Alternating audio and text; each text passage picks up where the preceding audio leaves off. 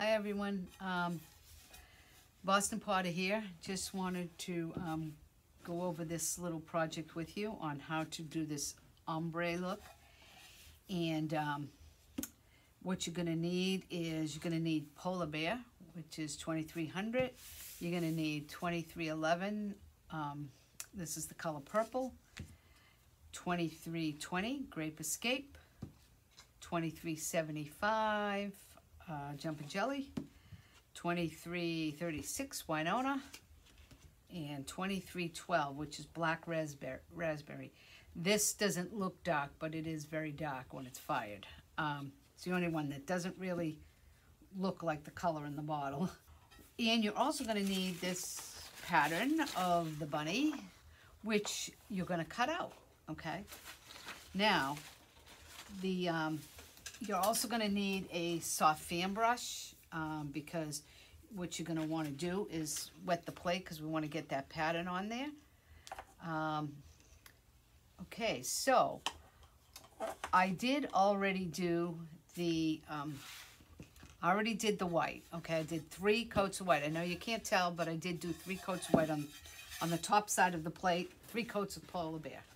Now, once I was done that, now I want this bunny to be right here, and I want it to stay there while I do my ombre look because I want the gradual purples to go down the line here. You can do any colors you want with this technique. The only problem is, I mean, it's not really a problem because you can do any colors you want, but it looks real nice if you have like 4 or 5 shades of purple or several shades of blue or several shades of green. I decided to use the purples because we got a lot of shades of purple. So we're going to use the purple and we're going to gradually go down from light to dark, okay? So first thing you want to do is get this bunny on here. Now, if any of you have done the paper technique, you know that this got to be wet and put on here. So we can't dip this into the water because it's too big of a piece of paper. So it's just regular copy paper that I cut out. Now I'm going to take my water, and you can see this water and the soft fan brush, and I'm going to wet the plate just enough of it to put this bunny down, okay? So now you don't want the paint wet. You want the white to dry, then you can put this water on here. Okay, now you're going to place your bunny in the middle. Might lump up a little bit, but that's okay. You want to make sure he's down flat. It's okay if you get bubbles in the middle with the paper, as long as the edges are down. Okay, so that's it. I'm going to take my sponge and I'm just going to go over the edge a little, get some of the water off. Now, I'm going to let that dry a little, okay? So you can see the edges of the paper are all down very nicely, if you can see what I mean. It's not soaking wet, it's just damp. But it's wet enough to get the paper down. Now it's going to start drying a little bit. Now I'm going to explain how to do the ombre look. So what you want to do is with your colors is the important part of doing this is to have a sponge that's a half sponge like this, okay? You want a half sponge. And what you're going to do with this sponge is, let's see, I've got 2 of them here. Okay, so you want this rounded, you want a rounded edge sponge, okay? So you want to make sure that, here's one a little rounder. Make sure your sponge is round, make sure it's wet and wrung out, okay? So you've got a damp sponge and you've got this rounded edge with no color on it. That's just, you know, from the last color I used, but it's just a sponge with no color.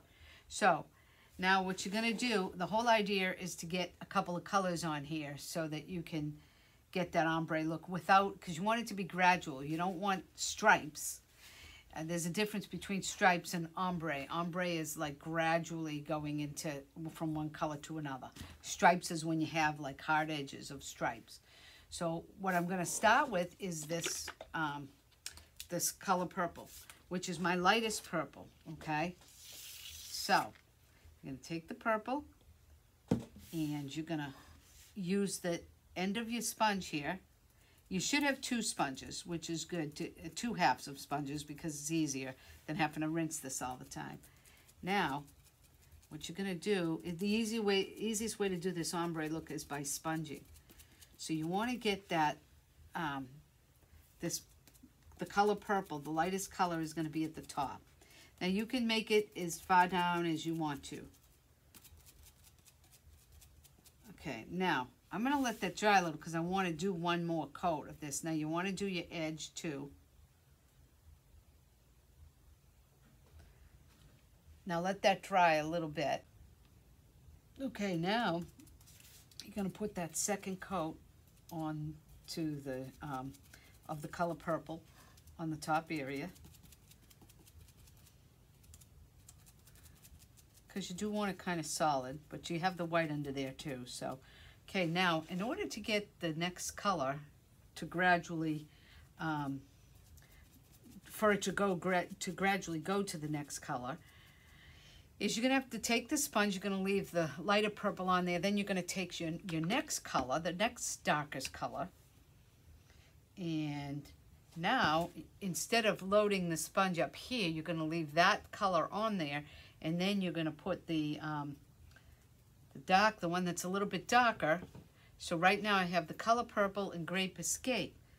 So now when I put this color on there, I'm going to have that color on the top. So that color on the top is going to hit this color. So you're going to get the gradual colors. Okay, so you see how I'm putting this color here, and I can go right over my bunny because it's got the paper there, so when I peel up the paper, it won't be there anymore. So you want to see now how you're blending the two colors together with the sponge.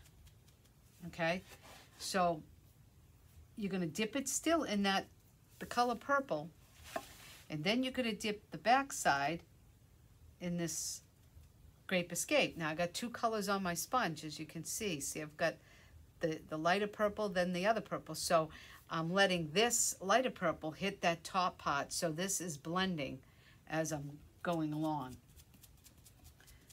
So I'm doing another coat.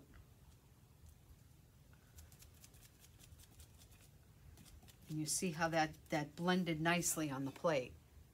See, so, okay, so now I'm going to just use this darker purple to go down a little further, because I definitely want more color of this, more of this color. A little more of this Grape Escape. So now, remember, always use this rounded part of your sponge. Okay, so this next color is going to go down a little ways. Now, depending on how much you want to do, you can only use 3 colors if you want, or 4 colors. You don't have to use 5 colors. I got 1, 2, 3, 4, yeah, 5 different colors out here. But even though I'm taking it down a little further, when I do my next color, it's going to come up a little bit. So this is the Grape Escape. I'm going to kind of put it, you should let it dry a little bit, but I'm going to put another coat on here of the Grape Escape. See, now I'm not going back up there because I already kind of got that gradual thing going on. But I do want this to be a little bit darker, this bottom area. Okay, now I could always put another color down here, but I'm going to rinse my brush because it's definitely better if you start clean and just use 2 colors at a time. Because if you start going all the way down the sponge and using all the colors, you're going to end up hitting one color on the other that's not right. So I rinsed my sponge, and now I'm going to go to my next color, which is Jumpin' Jelly, which is kind of a bright purple. So I'm going to put that down. And now I'm going to take this color. Now I still need two colors on here, because don't forget, we got this color up here. So I still need this color on the edge, so that when I'm doing this, I can, go gradually to my next color. So I'm going to have this color here on this edge, which is Grape Escape, and now Jumpin' Jelly is going to be my second color down here. I'll show you the sponge, what it should look like. So it should look like this now. So now you, instead of having the color purple and Grape Escape, now I have Grape Escape and Jumpin' Jelly. Now I can start going right where my edge is there. Now I'm going to put that brighter color on here.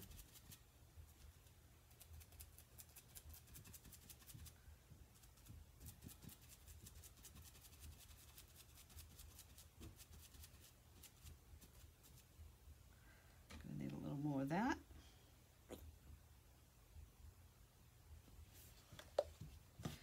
Okay.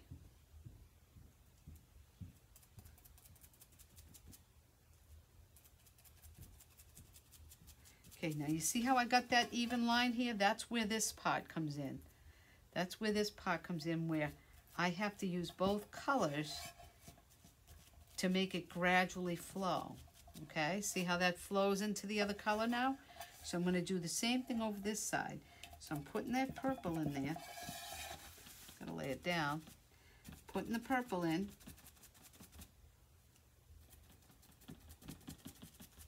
You can do this with a brush too, but it's kind of tricky.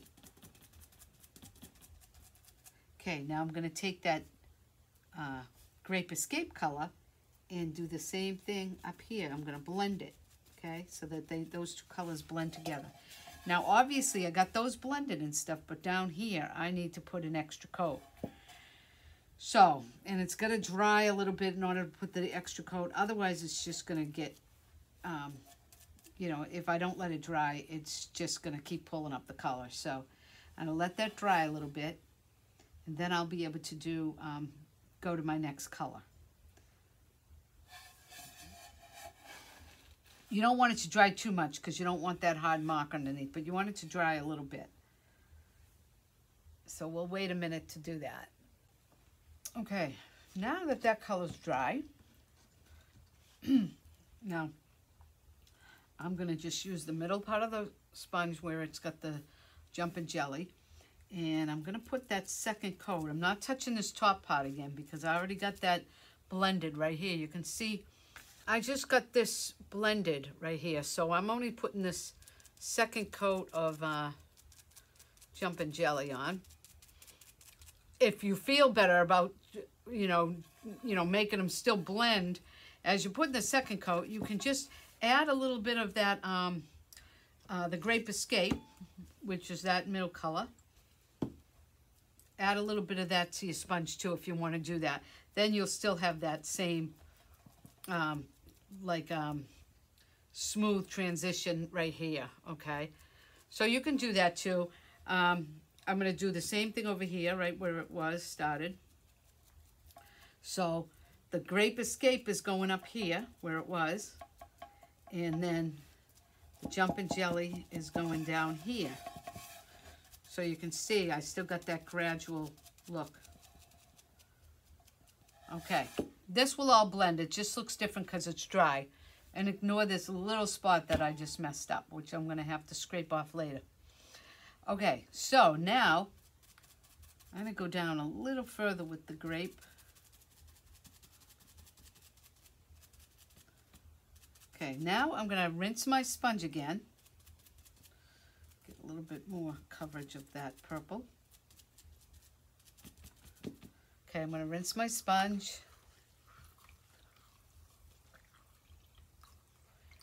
And now I'm going to add my next color, which is Winona, which is darker. Now, I could stop. I could just finish off with Winona, but I'm still going to put a little edge of this black raspberry because it's very dark when it's fired, and that will be at the very bottom of my plate. So now I'm going to do this color here, the Winona. The Winona is darker than the Jumpin' Jelly, as you can see. So now what I need is I need a little extra of the Jumpin' Jelly, and then I'm going to need the Winona. So the Jumpin' Jelly, again, because that's the last color I stopped with, and you're doing it this way. So I'm going to load that color. So I got the Jumpin' Jelly on the edge, on the end of the sponge, okay? So that's there. Now I'm going to put the Winona, which is like a darker purple. It looks blue, but it's purple. And I'm going to put that as my next color. You can see the difference, okay? Now that's going to go underneath, right at the bottom of the bunny. I'm going to bring it down a little ways.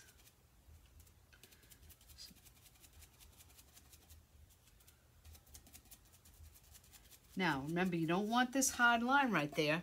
So you want to get some more of that jumping jelly on there so you can make this gradually go together. Okay, see the difference? How it gradually goes into this next color. Do the same thing here. Little jumping jelly and a little blue. So I have two colors on my sponge again. The jumping jelly and Winona. And that's going to give me that, you know, gradual look. Now I'm going to just add the Winona and get it a little bit darker with another coat. Make sure you get it right under the bunny's feet there. I'm doing my edge too, so because I want the plate to be solid coated. Okay, now it can dry a little, but that color went on pretty dark, so I don't have to worry about, you know, doing a bunch of coats. So I don't have to wait for it to dry as much. Now I'm going to use this black raspberry. It's going to be a little confusing because the black raspberry doesn't look like it's a dark purple. In fact, it looks almost pinkish, but it's not. Okay, so I'm going to rinse my brush, my sponge, calling it a brush. Rinse my sponge again. If you only have one sponge, this is what you got to do. Okay, it's a clean sponge again. Now this color here, the Winona, is going to be on the edge of my sponge again. And now I'm going to load the next color, the last color, with the dark black raspberry, okay? When that's fired, it's dark. For some reason, this color, it looks like this when it's not fired. Okay, so now the black raspberry is going to go on the bottom.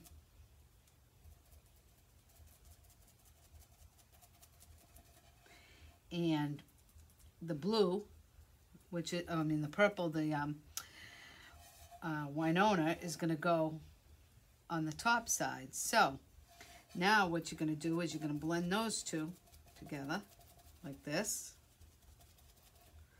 Okay.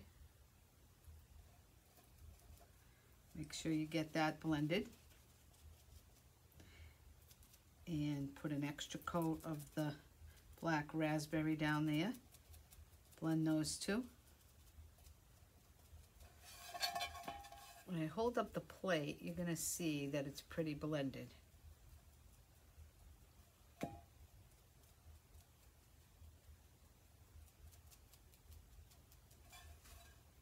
Okay, so you can see the gradual blend. The more I hold it down, the better you can see it. You can see the gradual blend, okay, of the colors. So when it's all dry, you're not going to hardly see anything till it's fired. It's going to look like it's all one color almost, but you will see it when it's fired, the ombre look. Sometimes it doesn't come out perfect. Sometimes it comes out better than others. I'm going to put an extra coat down here of the black raspberry because I can see a lot of white showing through it. Like I said, you can let it dry a little bit in order to get, it's hard to get that second coat on when it's wet because you're just pulling up the colors. All right, so that's it. Now, what I'm going to do is I'm going to take a little pin and I'm going to pull the paper up of the bunny.